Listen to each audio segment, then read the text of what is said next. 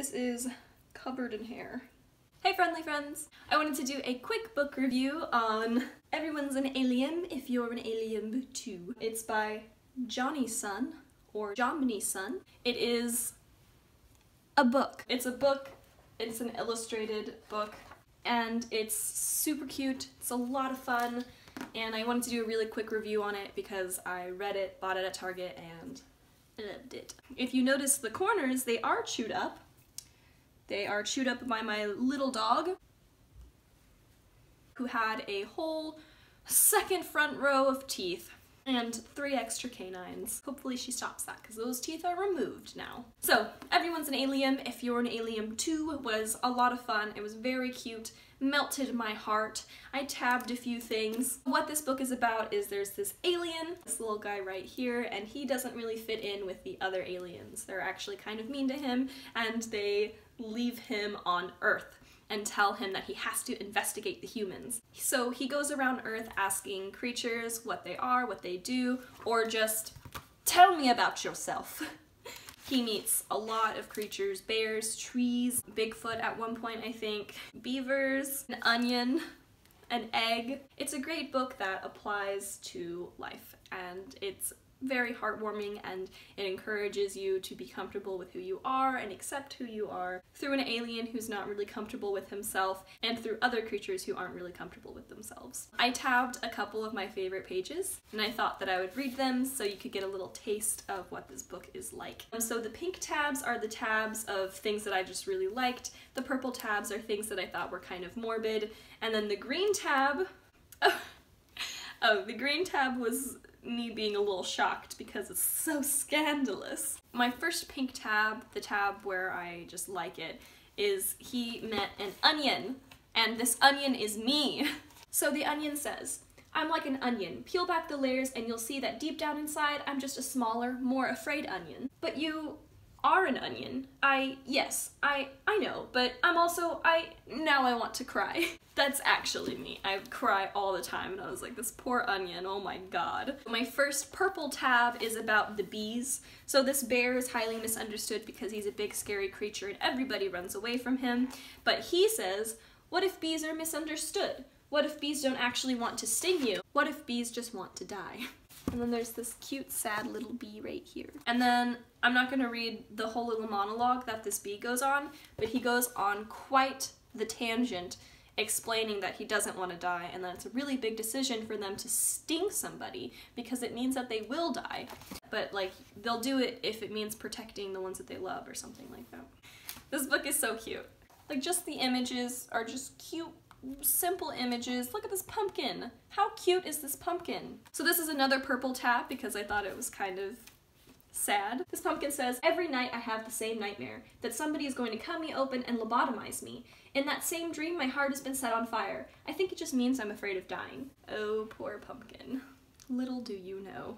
So my next pink tab, the tab that I like, is a completely black page. I mean, except for our little alien. So it's nothing that is talking. Being afraid of death is the same as being afraid of nothing. Somehow I'm not comforted. But how can you be afraid of me? I am not made of anything. There are no scary things inside me. See? Now I'm afraid of everything. Wait, no, please do not be afraid. Can you just not be afraid at all? There's a lot of fun pages with nothing. I really like nothing in this book. My green tab, which is just a what tab, was this butterfly and this flower were having an interaction. They were like, everybody just loves me for my beauty. And the flower told the butterfly, like, wow, you really understand me.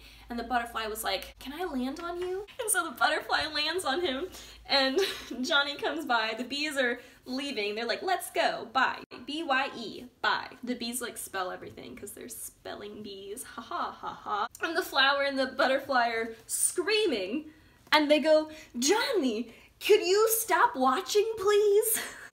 Like, what are y'all doing? It's that intimate. Okay, another purple tab, another morbid tab, is this turkey. Never be sad about the past. It has already happened and you cannot change it. Instead, focus on what truly matters, being sad about the future. But then that morbid page is followed up by a pink tab page. Literally the next page I have tabbed as well.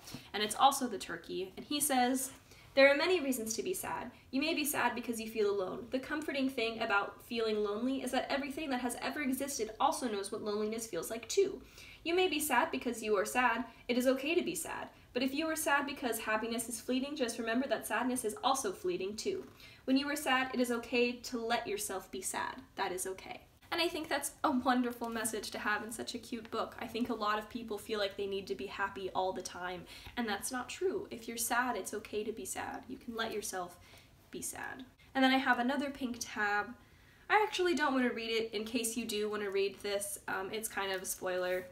If this can be spoiled, it's kind of just like random things, but it's so cute. One of my favorite pages is this page. Everybody's together, and it just looks, it's so, I wish there were posters. Like, I want these pages to be made into posters. Like that page with the turkey saying that it's okay to be sad, poster it, man. And then I guess I should mention there's an activity log in the beginning of the book and at the end of the book, and it kind of captures the lessons that you should take away from each day. And also what I really like is Jomny's map of Earth. That's Earth right there. It's so cute. If I had to give this book like a rating out of 5, I would probably give it a 4.5. It's really cute, it's well written, it's a lot of fun, there's a lot of clever little things to pick up on in this. If you liked this short little video, give it a thumbs up, I would appreciate it. If you're not subscribed already, subscribe and leave a comment. If you've read this book, if you've seen this book, if you're interested in reading this book, I'd love to hear what people have to say about it because I had a lot of fun reading it. I'll see y'all in the next video, which will hopefully be Turtles All the Way Down. I don't know why I don't want to review it, I just don't. Say bye, Izzy. Izzy says bye. She had surgery yesterday, so she's a little tired and drugged up.